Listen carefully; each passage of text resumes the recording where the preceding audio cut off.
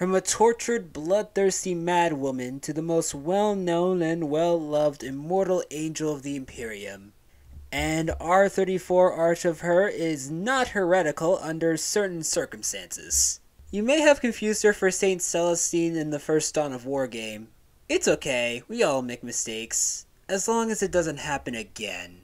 Or else a heavily armed woman with a big flamethrower would like to have a chat with you. He led a crusade, died, came back to life, and continued leading the crusade.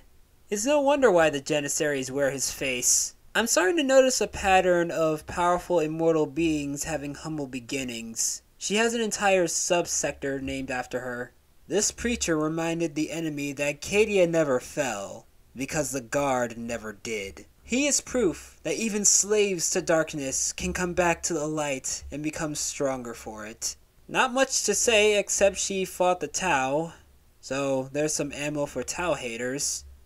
She was also slain by the Tau, so there's some ammo for Tau fans. I know she's not a living saint, but she is the first saint, the first person to perform miracles in the Emperor's name, and is essentially the founder of the Imperial cult.